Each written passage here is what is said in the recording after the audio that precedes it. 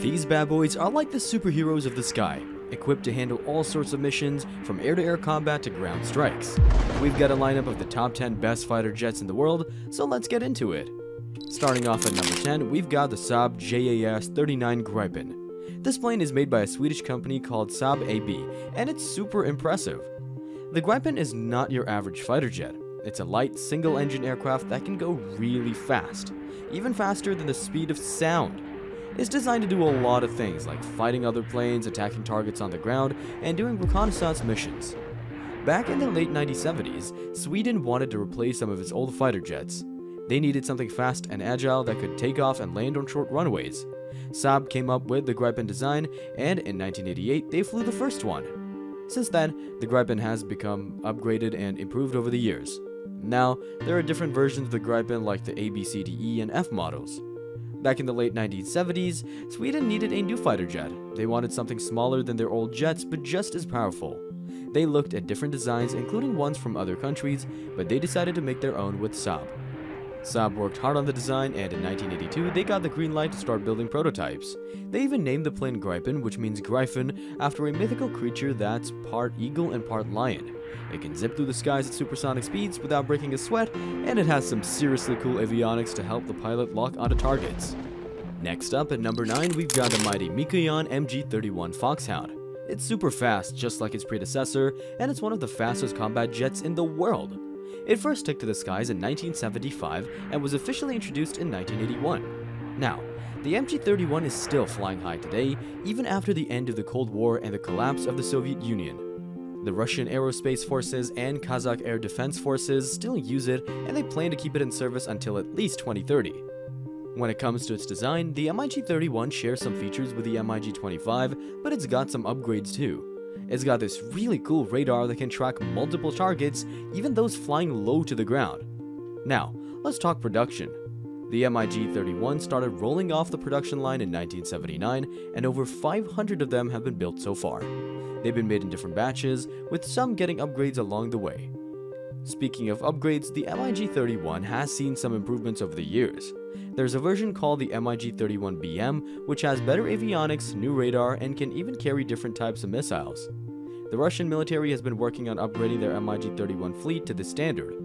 Overall, the MiG-31 is a beast of an aircraft and has been a key part of Russia's air defense strategy for decades. With its speed, firepower, and advanced technology, it's definitely a force to be reckoned with.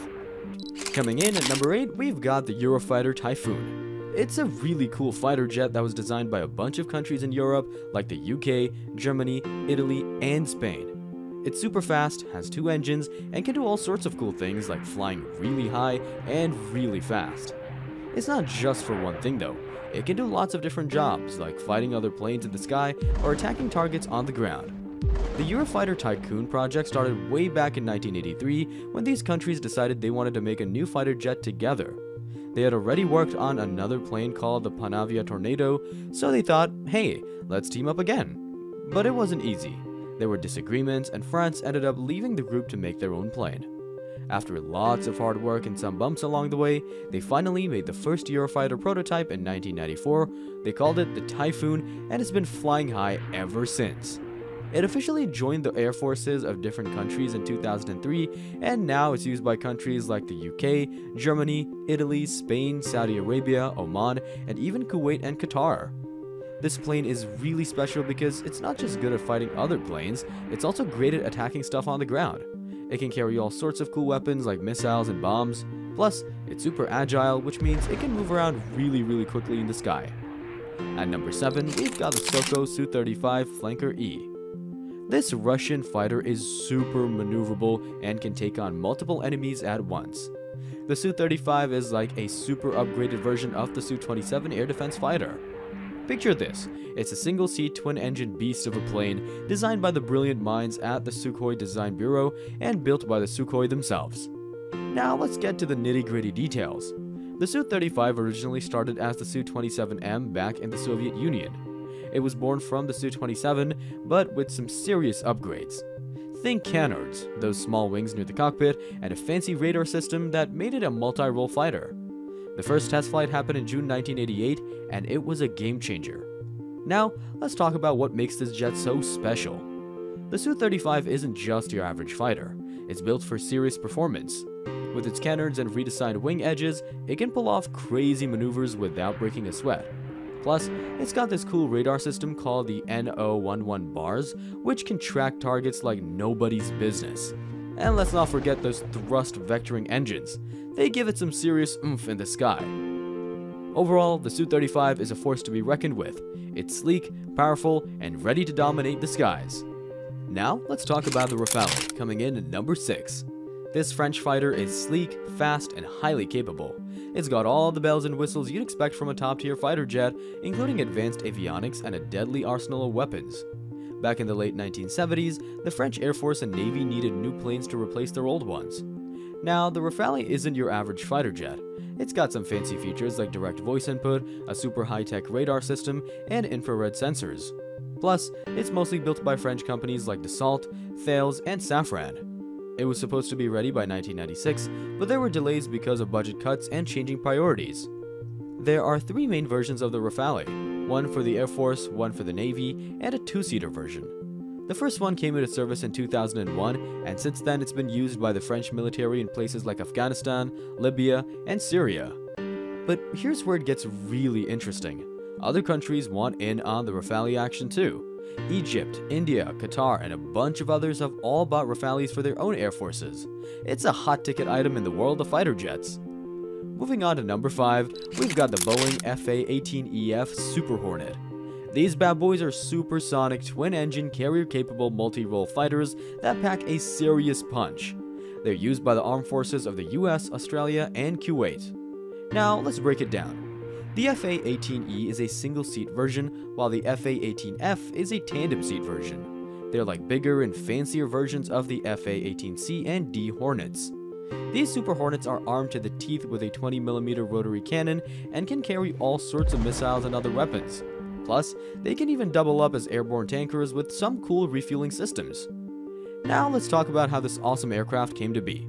It all started with a prototype aircraft from Northrop back in the 1960s called the P-530. Fast forward to the 1980s, McDonnell Douglas had this cool concept called the Hornet 2000, which was basically a souped-up version of the FA-18 with a bigger wing and more fuel capacity. The idea gained traction, especially as the Cold War ended and military budgets tightened. The Navy needed something more modern to replace older aircraft like the A-6 Intruder and even the F-14 Tomcat. That's where the Super Hornet came in. It was seen as a more affordable and capable alternative to the other proposed designs. And you know what? It proved itself on the battlefield, becoming a vital part of naval aviation. Sure, there were some controversies along the way, but the Super Hornet has cemented its place in military history as a true powerhouse. At number 4, we've got the Chengdu J-20. This Chinese stealth fighter is a real game changer. With its advanced radar evading technology and powerful engines, it's a force to be reckoned with in the skies. The J-20 came from a program back in the 1990s, and it made its first flight in 2011. The first combat unit formed in 2018, making China the first in Asia to have a stealth aircraft. The development process involved lots of testing and upgrades to make it as powerful as possible. Over the years, the J-20 has gotten some serious upgrades. There's been talk of a twin-seat version for different missions like tactical bombing and electronic warfare. Plus, there have been engine upgrades, with China replacing Russian engines with their own high-tech WS-10C engines for better performance and less dependency. Now, let's talk about the Su-57 coming in at number 3. Su-57 is a super cool twin-engine stealth fighter developed by Sukhoi.